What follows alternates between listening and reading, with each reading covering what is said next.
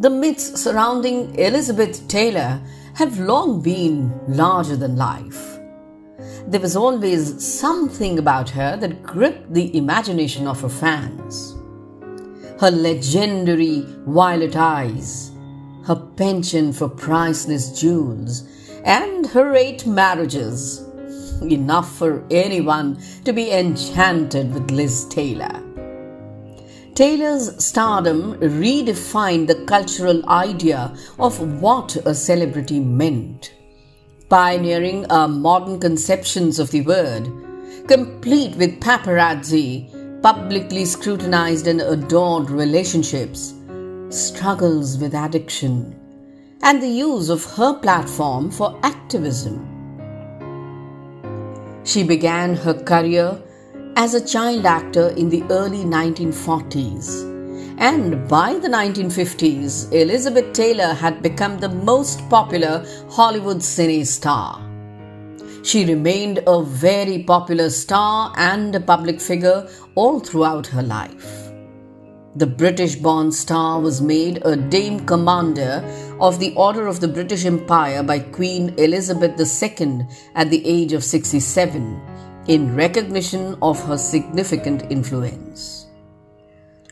Elizabeth Taylor got married a whopping 8 times to 7 different people.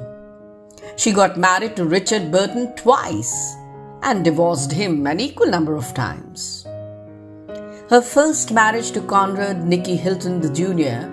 happened in 1949 when she was just 18. But the very next year, in 1950, they got divorced because of alcoholism and the abusive behavior of Hilton. Taylor met the British actor Michael Wilding on the sets of Ivanhoe and proposed to him. He was 20 years her senior. They were married for 5 years and had 2 sons. Eventually, their age gap and different career stages began to take a toll on their marriage, and they separated amicably in 1957. In the same year, Taylor married Mike Todd, a film producer 23 years her senior in Mexico.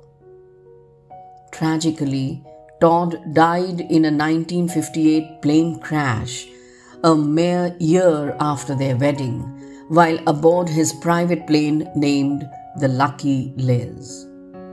After Todd's death, Taylor converted to Judaism as a way of honoring her late husband, who was Jewish. On Larry King Live on CNN, she said, I quote, "I needed, after Mike's death, some very strong faith to keep me alive, something to hang on to. I didn't find it in Christian Science, and I wanted to be close to Mike. So I studied Judaism for a year after his death and then converted." Unquote. Mike Todd was one of her 3 true loves of her life, the other 2 being one of her husbands, Richard Burton, and of course, her jewelry. In 1959, Elizabeth found herself in a strange love triangle. This was the year she married her 4th husband, Eddie Fisher, who had been Todd's best friend and also the best man at their wedding. Making the situation more complicated was the fact that to marry Elizabeth, Fisher abandoned his wife, Debbie Reynolds, who was not only Taylor's best friend but also her maid of honor at the Todd-Taylor wedding. However, despite the ensuing media scandal, the 2 friends rekindled their friendship in 1966. Many think that Richard Burton, her 5th husband, was the great love of Elizabeth Taylor's life. Both the actors met each other on the sets of Cleopatra and almost immediately fell for each other, despite both being married at the time of filming. Their affair caused a massive scandal across the world, so much so that a Georgia congresswoman tried to ban them from entering the country again. They both divorced their spouses in order to marry each other in 1964.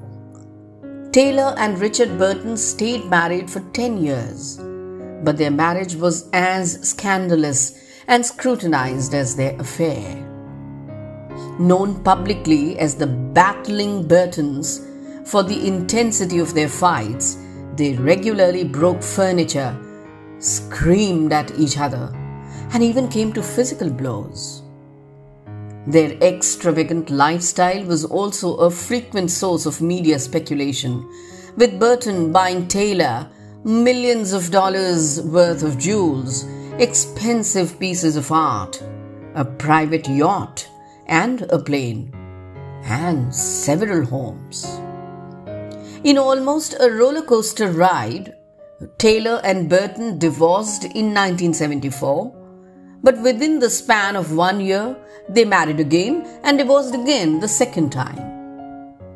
Despite such a tumultuous relationship, after Burton's death, Taylor said that she had always expected that they would end up together again.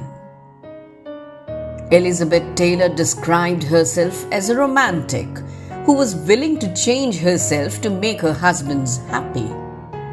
In an interview with Harper's Bazaar in 2006, she was asked if she thought women dressed for themselves, other women, or men. Taylor simply answered, "I think men." And she added that she herself always thought of pleasing men when she got dressed. Why not please someone you love? Was her simple question. Jewelry was one of her great passions in life, and Elizabeth Taylor collected spectacular pieces of jewelry in addition to designing her own line. She even authored a book called My Love Affair with Jewelry in 2002 to commemorate her love for priceless baubles. I quote, "Jewelry doesn't belong to me. I'm just its keeper," unquote, she told Michael Kors, who interviewed her for Harper's Bazaar. All her husbands gifted her expensive earrings, necklaces, brooches and bracelets. And Taylor herself too bought a huge number. She had a staggering collection of 1,778 pieces of jewelry that was sold for more than $150 million at Christie's auction after her death. Elizabeth Taylor once gave a statement in an interview with Rolling Stone that quite startled everyone. She said, I quote, "But I had my own identity, and I probably was the biggest manipulator of all time. I got my own way so cunningly. Yeah, I was probably the biggest manipulator ever born," unquote. Elizabeth Taylor lived a fascinating life marked by hardships and exploitations. But she simply resolved to work harder and maintain the highest work ethics.